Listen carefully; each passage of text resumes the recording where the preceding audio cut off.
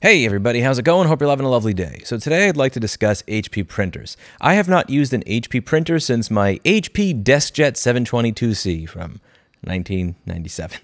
The last time that I thought it was worthwhile to purchase an HP product.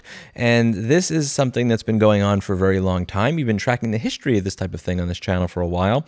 This shows up on Reddit 6 days ago. HP have updated their printers to outright ban non-Hewlett-Packard ink. They no longer show the can't guarantee quality message, but instead cancels your print completely until you insert an HP ink cartridge. Also, I can genuinely appreciate the typo here. The person typing this was so mad that he didn't even notice he typoed insert as inset, which, again, I don't blame him for. I'd be pissed too if my product told me what I was and wasn't allowed to do with it. After contacting HP, they advise this is due to the recent update of all printers. So this is one of the really insidious things here, is that you could have actually purchased a printer that worked with any ink cartridge of your choice. You could have updated the software for your printer, and now your printer no longer takes ink cartridges of your choosing. So you bought the product working, you installed a software update, and the software update disabled core functionality of your device and removed your freedom to be able to use it in the manner that you see fit. Imagine if you have a vehicle, and you're able to choose any radio preset that you want on that particular vehicle.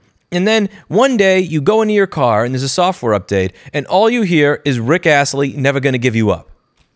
Like, anyway, I don't even know where to begin with this. So let's just go over what HP has to say about it. So these printers use something called dynamic security. Dynamic security relies on the printer's ability to communicate with the security chips or electronic circuitry on the cartridges. HP uses dynamic security measures to protect the quality of the customer experience, maintain the integrity of our printing systems, and protect their intellectual property. Dynamic security equipped printers are intended to work only with cartridges that have new or reused HP chips or electronic circuitry. The printers use the dynamic security measures to block cartridges using non-HP chips or modified or non-HP electronic circuitry. Reused, remanufactured, and refilled cartridges that reuse the HP chip or electronic circuitry are unaffected by dynamic security. Dynamic security. This is something we talk a lot about here on this channel because anytime I tend to talk about some measure that gives you more hardware or software freedom, your ability to fix what you own, your ability to choose what parts you put into what you own, the manufacturer will always talk about security, safety, security, safety, security. And I'm actually glad that HP did this. I'm really happy that they named a feature that doesn't allow you to use aftermarket ink in your own effing printer, dynamic security. Because what it does is it turns the concept of security when used by a large tech company to justify taking away your freedom, and it turns it into a meme. And once it's a meme, it's easier to get across to customers, regulators, and pretty much anybody that when you hear a $100 billion or $1 trillion company claim that they are taking away your freedom for security, that it is bullshit. I want that to have its power taken away as a buzzword, and it will if it gets abused to the extent that it's being abused here. Right to repair is honestly a very small subsection of this channel at this point. Right to repair is a very small piece under the general umbrella of ownership and freedom. Do you own what you have purchased? Do you have the freedom to do what you wish with what you own? Every time I mention this, there's somebody in the comments, and you'll see it in every video, there's always that one guy that just nobody likes, that never adjusted to society, that goes,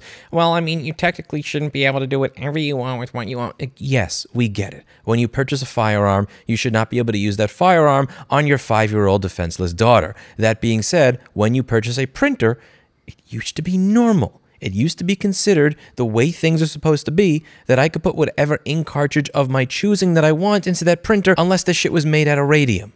I should be able to put whatever I want in my printer to be able to print. They're not protecting my security. They're not protecting my safety. They're protecting nothing other than the security of their own profit margins when you can't buy any other ink for their printer but theirs. And if we don't start pushing back against this in every area of our life, then we will be consumed by it in the future in every area of our life. You will own nothing and be happy is not something where you're just going to snap your fingers and one day have no property. It is this slow creep over time where every single company realizes that they could milk you a little bit more if they take away some of your freedom, and then every other company going, huh, HP did it and people are still buying their stuff and they're still worth tens of billions of dollars. Maybe we could get away with it.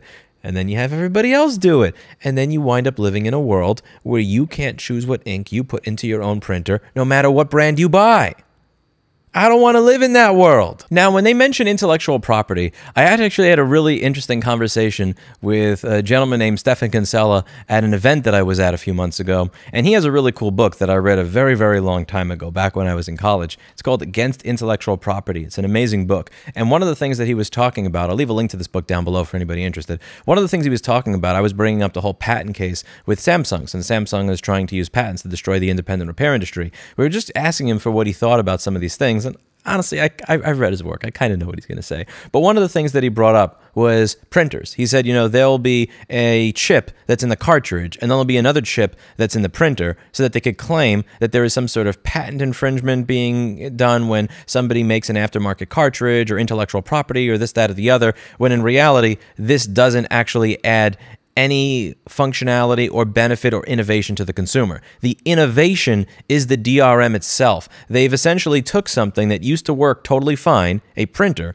they added 2 chips to the printer that do not benefit the user experience in any way, shape, or form. It actually restricts the user experience. They patent these things, and then they claim at the end of it that, you're infringing our patents or intellectual property when you decide that you want to use an ink cartridge of your choice in your printer. We have gotten to the point where intellectual property, patents, and everything else are not being used to innovate, but it's actually regressive. It's being used as a way to monopolize what you own and keep you from being able to do what you want with what you've purchased. Now, I know what a lot of you are going to say. A lot of you are going to say, if you don't like what HP does, man, why are you complaining about HP? Why don't you buy something else? Yeah, maybe you should buy a Dymo printer where they have DRM in the paper, not just the ink. Maybe you want to buy a Canon. Oh, wait, never mind. Their printers have DRM in them. And not only do they have DRM in them, but during the pandemic where there was a chip shortage, they actually had to release stuff so that people could get around the DRM in their printers because they weren't able to produce cartridges that had the chip in it to satisfy the DRM in their own fucking printer. So Canon got owned there, and I hope HP winds up getting owned like this as well. My point here is that this is not something that is unique to HP. This is something you will see spreading to every single company.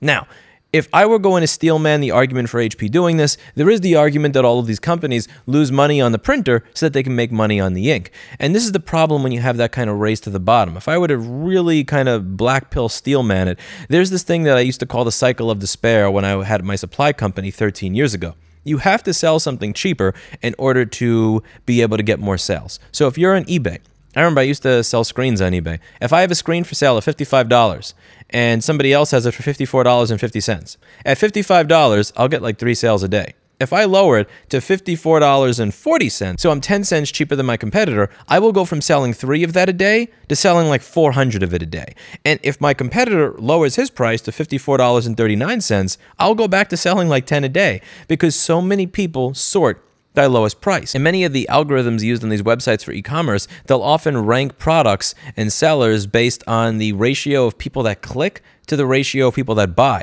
And one of the things that gives you a great click to buy ratio is when you are the cheapest. So people will do whatever they can to be as cheap as humanly possible. The problem is once you have done this thing where you have to become as cheap as humanly possible in order to get any sales, at that point, now you have to figure out another way to make money. So if somebody else comes along and sells a better product that doesn't abuse the consumer, they may not actually make any sales. The honest to God red pill here might be that we bring this on ourselves. The first person to raise their price loses the price war, gets less sales, less market domination, less relevance, less people see the product, so less people to recommend it, and you wind up destroying yourself as a company in the short term, even if that is what would be long-term beneficial by upping your price a little bit. A lot of people are not willing to pay extra for this type of value because of 2 things. A, they may not actually read the listing. And one of the things I learned when I was selling on eBay and Amazon, virtually nobody reads the listing, but I could do a 20-minute rant on that.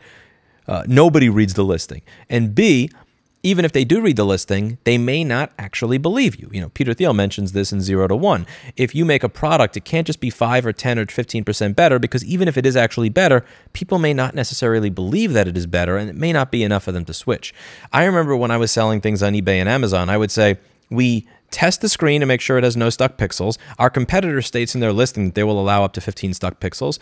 If you get a bad screen, we will overnight you a replacement before you return the old one and include a return label in the box for it. Your competitor says it'll take 15 days and you pay for shipping. I included all of this stuff in there. If I was literally 1 cent more than my competitor, I would get 3 sales a day. The moment I lowered my price to be just 5 cents less than my competitor, I crap you not, I would get 300 to 400 sales a day of the exact same product. I think the honest to God red pill here might be that it's not just the companies being evil and wanting to make more money, because by all means they are, but the reason they're using these specific models to do so and coming up with ways to undercut their own profits on the front end and then kind of abuse their customers in the back end are because it's what we ask for. Think about everything else I talk about here on this channel when I talk about stuff that Google does or other companies do where they're abusing you and taking your data. Rather than charging you up front to have 1 gigabyte of email storage, rather than charging you upfront for maps or any of the other services you have, Google tells you everything is free. Enjoy, play around with all of this stuff that cost us billions of dollars to create. It's all free. You don't have to pay a dime. We're just going to collect data on every single aspect of your effing life and save it so that people can advertise to you based on having an exact profile of who you are, because that's not creepy. At the end of the day, I genuinely believe that while all these companies are greedy, a part of it is our own greed. We want to be able to buy a printer cheaper and cheaper and cheaper and cheaper and cheaper. And they wouldn't be doing it if the shit didn't sell. But it does sell. A part of it, a small part of it, is us. We need to stop focusing on buying something based on price and start focusing on buying things based on value. But above all, we have to start sharing this type of information with each other to the point where when your friend says that he's buying a Dymo printer, let him know. Hey, listen, man. You shouldn't buy something with DRM in the printer. This isn't some sort of just pro-freedom meme kind of thing. It actually kind of matters. Hey man, you probably shouldn't buy a Canon printer. If there's a chip shortage, you're going to have to start hacking your printer to try to get around the DRM in it. And hey, listen, you shouldn't buy an HP printer because if you buy this piece of crap, it could actually work. You install an update, the printer doesn't work, and you can't print what you wanted to print, even though that printer used to work. We have to be willing to spend a little bit more money on something that doesn't abuse us. And the companies that don't abuse us need to be a little bit more willing to have that front and forward in their marketing so that it is obvious. If you're a printer company and you're going to charge a little bit more for your printer, have it in the product photo. We don't abuse you. We don't screw around on ink. Make it very, very obvious. And then we need to start as consumers saying, you know what? That printer costs 20 bucks more. I'm going to take it. I'm not going to sort by lowest price. I'm not going to just buy the thing that has the most stars on Amazon when half of those reviews are probably fake anyway. I'm not going to buy the item that's the best price. I'm going to buy the item that's the best value. Okay, in my experience in e-commerce, seeing the way the game is played, seeing how something being even 40 cents cheaper can result in 400 times as many sales, I understand why the printer companies are doing that race to the bottom. As consumers, we need to start answering back and sending a message. We are willing to pay to not be abused. And if you make it obvious that you're not going to abuse us, I'll spend 50 bucks extra on my printer. I don't care. Let me know what you think in the comments down below. That's it for today. And as always, I hope you learned something. I'll see you all in the next video. This is Oreo, by the way. Yeah. It's not as easy to take this mic out as it was my other one because it had a shock mount separate from the mic. I may set that up later so that I can take the mic out and put it next to Oreo when he purrs so you can hear him purr. He's such a cute cat. He doesn't clean himself. That's the problem with Oreo. I bought a bunch of cat wipes because he doesn't clean himself, and it really does create messes, but he's so cute. He's so cute, it's hard to hold it against him, honestly. Anyway, that's about it.